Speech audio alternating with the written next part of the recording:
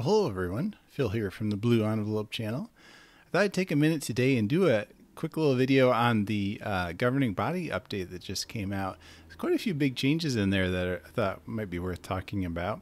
I counted 8 myself, so I'm just going to kind of go through them one by one and talk about them. So this is the 2024 governing body update number 2. It was released on March 15th, 2024. And without further ado, let's look at change number 1.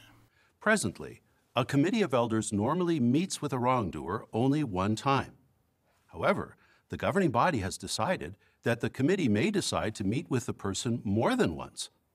Okay, so historically, you'd have a judicial committee meeting, and it was a single meeting. And at the end of that night, your punishment was announced. It could be private reproof, public reproof, those two were if you were repentant, or it could be disfellowshipping if you were deemed unrepentant.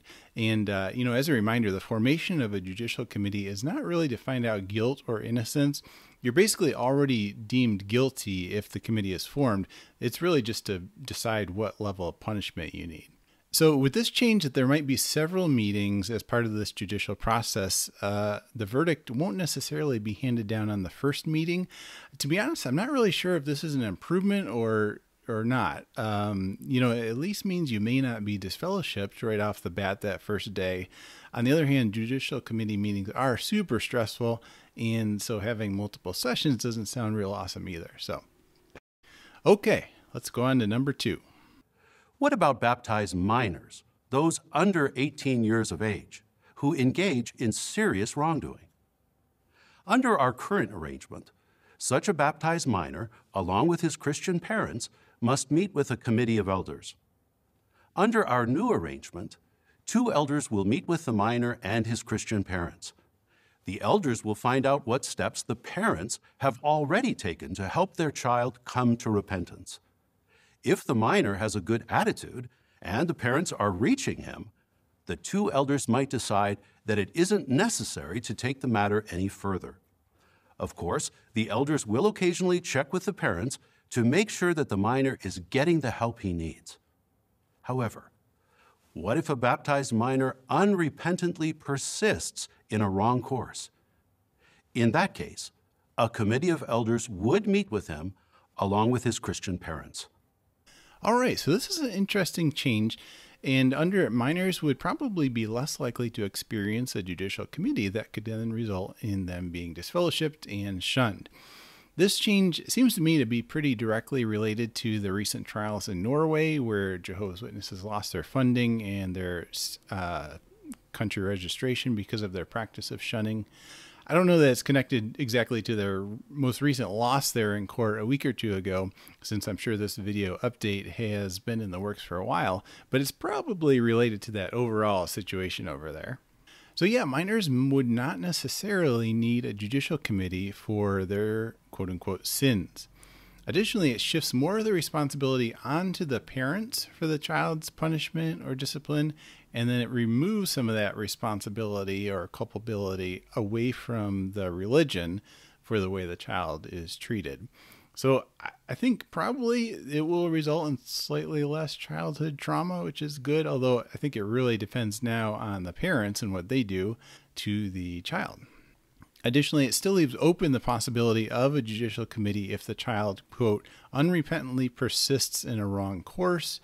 It also depends on whether the child has a, quote, good attitude and whether, quote, the parents are reaching him, all of which seem fairly subjective. Okay, let's move on to number 3. This is describing what happens after a judicial committee decides to disfellowship someone. The elders will explain that they'd like to meet with the individual again after a few months to see if he's had a change of heart. If the individual is willing to meet, the elders will make a warm appeal for him to repent and return. So this, I believe, is a totally new policy. To my understanding, elders typically only contact disfellowshipped ones once a year. Now, I'm not sure exactly when that starts after the disfellowshipping, if they wait a full year or if it starts sooner than that. But other than that contact, otherwise it's historically always been the disfellowship person's responsibility to reach out to the elders to try and get reinstated. Now, elders will proactively reach out to recently disfellowshipped persons to help them get reinstated and be back to being an active publisher in the congregation. Now, there is a passage in the Elder's Handbook, Shepherd the Flock of God, section 19.6. It says, the committee should be careful to allow sufficient time, perhaps many months, a year, or even longer, for a disfellowshipped or disassociated person to demonstrate that he is genuinely repentant. So with that in mind, I'm not exactly sure whether this new direction means a person can be reinstated within a few months, or merely that the elders will keep in closer contact with them during that period that is still going to last a year or more before they can be reinstated. Okay, let's go to number 4. What about individuals who were disfellowshipped in the past, perhaps even many years ago? In some cases, they may not even recall the reason they were disfellowshipped. They may have abandoned their wrong course years ago.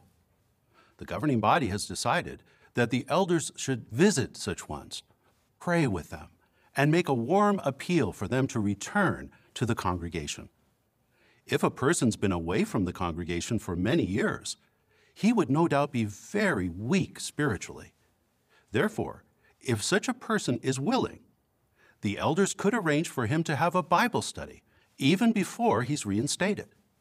Of course, the individual would have to want to return to the congregation, and the elders would always be the ones to arrange for such a study.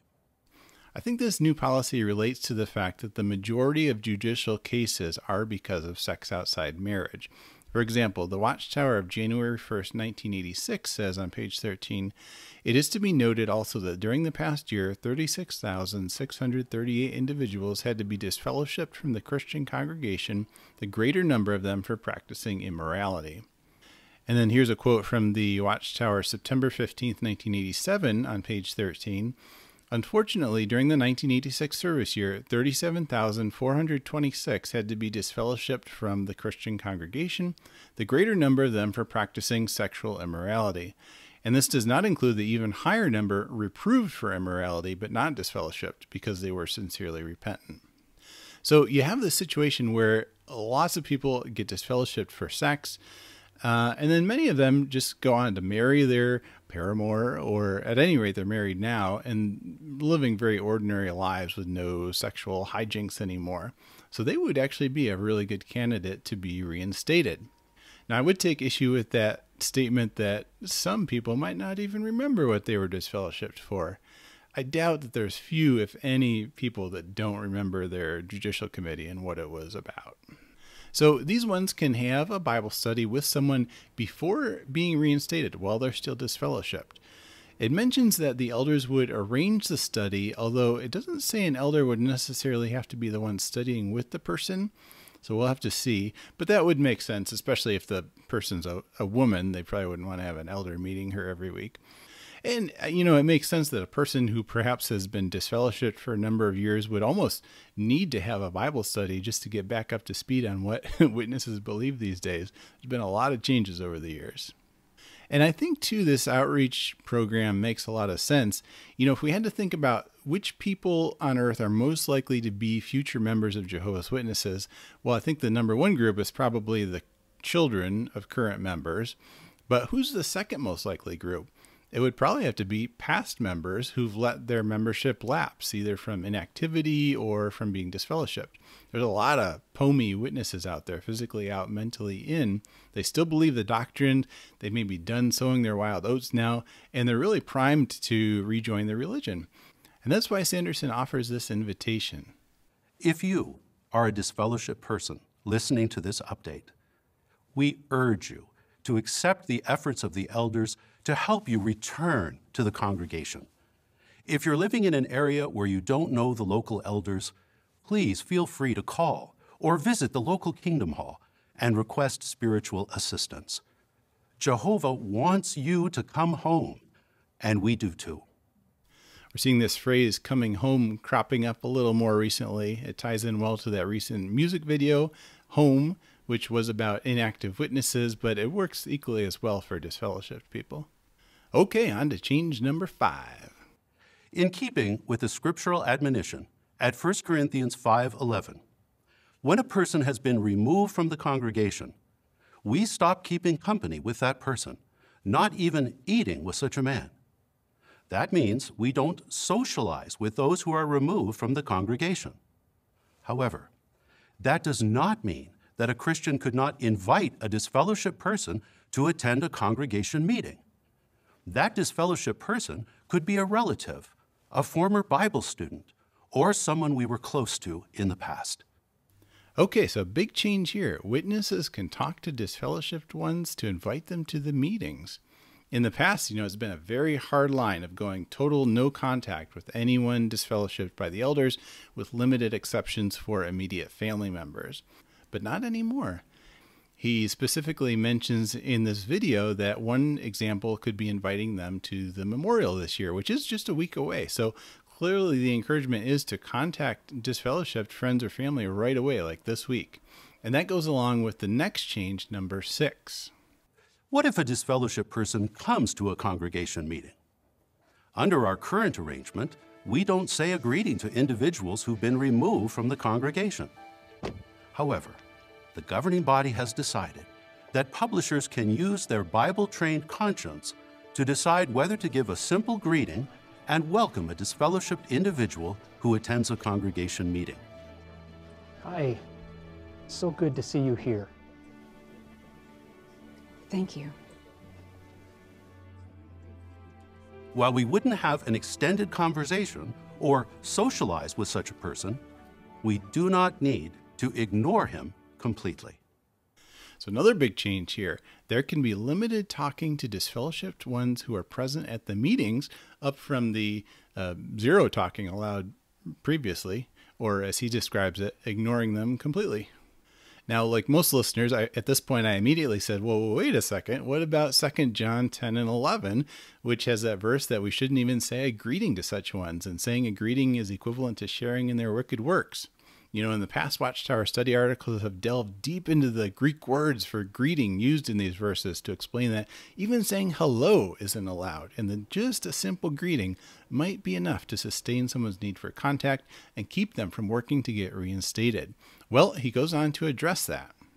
In examining the context of those verses, the governing body has concluded that the Apostle John was really describing apostates and others who actively promote wrong conduct. For good reason, John strongly directed Christians not even to greet such a person because of his contaminating influence. Therefore, if a disfellowshipped individual is a known apostate or someone who actively promotes wrongdoing, the elders would not visit him. Neither would individual Christians greet such a person or invite him to attend a congregation meeting. So yeah, we get some new light on 2 John, and we also get this caveat to the new policy, which is that it doesn't apply to known apostates or someone actively promoting wrongdoing. Unfortunately, he doesn't really explain or give any examples of what that might mean. I'm not sure if someone, living with their significant other maybe, but hasn't ever gotten married, if that would qualify as actively promoting wrongdoing, or if it requires you to be doing something more overtly evil in your life. Okay, let's go on to number 7. The governing body has decided that sisters may choose to wear slacks when participating in the ministry and when attending Christian meetings, assemblies, and conventions. If a sister chooses to wear slacks on such occasions, they should not be casual, but dignified, modest, and appropriate. When a sister has a part on the program, she should wear a skirt or a dress, if that is the standard of dress in that land. Of course, some sisters may choose to wear a skirt or a dress even when they do not have a part on the program. So another big change, well, a huge change really for women in the organization. Some people have said, it's funny, there's no scripture cited here to support this policy change. I would flip it around. I would say that Sanderson cites every scripture in the Bible here that says that women can't wear pants. I made that video a couple months ago about witness women in pants because to me that seemed like the next logical step after men were allowed to wear beards. I don't know if I thought it would happen this quickly, but hey, it's awesome that it did. Of course, as is always the case in Jehovah's Witnesses, this rule change will inevitably lead to dozens more rules, which pants materials are allowed. Obviously, no jeans. That goes without saying because of reasons. Pants tightness. What's too tight versus too loose? What types of underwear can you wear to prevent visible panty lines? Because obviously that would stumble men in the congregation. One interesting advantage of this new policy maybe is that persons assigned female at birth who are more comfortable or prefer to present in a more quote unquote masculine way, they're not going to get nearly as much flack anymore for not wearing skirts and dresses to the meeting. So positive. Let's go on to number 8. Brothers may choose not to wear a tie or a jacket when participating in the ministry and when attending Christian meetings, assemblies, and conventions. If a brother chooses not to wear a tie or a jacket on such occasions, he should dress in a manner that is appropriate, modest, and dignified, not casual. When a brother has a part on the program, he should wear a tie and a jacket, if that is the standard of dress in that land. Of course, some brothers may choose to wear a tie or a jacket even when they do not have a part on the program. When visiting Bethel, it would be appropriate for brothers to wear a tie and a jacket, and for sisters to wear a skirt or a dress, if that is the standard of dress in that land. So no more ties or jackets at the meetings necessarily. Now, in certain parts of the world, especially the warmer, the more tropical areas, this has already been a normal policy, but it's a big old change for those countries, some of those countries where witnesses have been around the longest, the US, Canada, the UK, Europe. And again, same deal. Removing this one rule is inevitably going to lead to a dozen more questions. Here's just one post from this morning on a popular witness forum. Can sisters attend Pioneer School in their slacks? Do brothers who are attending theocratic schools need to wear ties? Do brothers who operate the AV equipment at meetings need to be wearing a tie and jacket? Do sisters who operate the AV equipment at meetings need to be wearing a dress or skirt? At elders and servants meetings, do they have to wear a tie and jacket as it isn't exactly worship they're engaged in? Man, oh man, the questions. Okay, so those are the 8 major changes I noticed in this governing body update. There's a couple other interesting points we can pick up from Sanderson's talk. One is that it tries to kind of recontextualize what disfellowshipping actually is. Instead of something that is done to a person, it's presented as something that a person does to themselves. They essentially disfellowship themselves depending on if they're unrepentant. The Bible clearly teaches that an unrepentant wrongdoer should be removed from the congregation. And really, it's a consequence that the wrongdoer has chosen. Why so? Because he refuses to respond to repeated loving attempts by the elders to lead him to repentance. And then this point is repeated again in his conclusion. As outlined at 1 Corinthians 5:13, a person who refuses to repent must be removed from the congregation. So he says that disfellowshipping is something a person chooses for himself if he's unrepentant. This is kind of a new take on shunning, and it makes a lot of sense if the religion, as we know it is getting flack for harmful shunning policies. It's fairly similar to their change on accepting a blood transfusion that they made back in 2000. As a background, in 1994, Bulgaria deregistered the witnesses as a religion. One of its major concerns was that witnesses were required to refuse blood, even if it killed them, or else they would be disfellowshipped.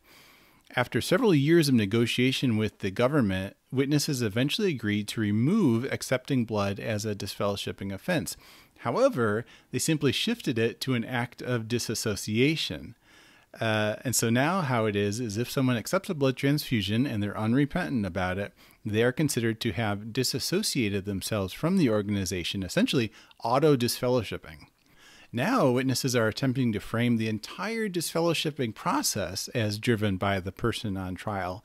They're the ones that choose to be repentant or not, and if not, they are choosing to disfellowship themselves from the congregation. Obviously, the trouble with all this is that repentance is subjective. It's not objective. It cannot be measured. In fact, the Shepherd book goes on for quite a number of pages with tips and tricks for elders to use to try and divine whether a person is truly repentant or not. This is necessary since there is, to be frank, no heavenly direction telling the 3 elders what judgment to hand down. We can see that borne out in the fact that the three men essentially need to vote on whether to disfellowship the person or not. That's because they haven't all three received some divine revelation through Holy Spirit about it. And ultimately, it may be a 2-to-1 decision with one elder disagreeing about the verdict, but choosing to go along with the other two as the Shepherd Book instructs him to. So this idea that a person in a judicial committee essentially chooses their own verdict seems to be a fairly shaky argument in my mind. I don't think there's a lot of people that feel like they had a lot of say in what the elders decided. They were more just powerless subjects of the tribunal, awaiting the sentence handed down to them by the three elders. So that was one point. Another point that jumped out at me in this talk is kind of new terminology that Mark Sanderson is using. People aren't disfellowshipped, they are removed from the congregation. It isn't a judicial committee, it's a committee of elders. The process under the surface is exactly the same, but the words used to describe it are softer. Interestingly, this parallels changes that the LDS, the Mormon Church, made a few years ago.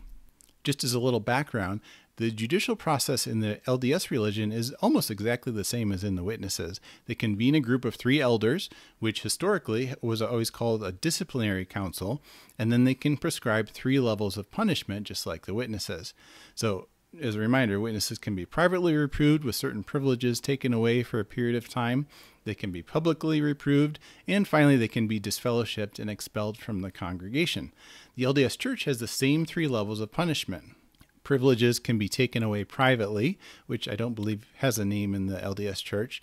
The second level was historically called disfellowshipping, which is a bit confusing for ex-witnesses, but Mormon disfellowshipping is equal to our public reproof.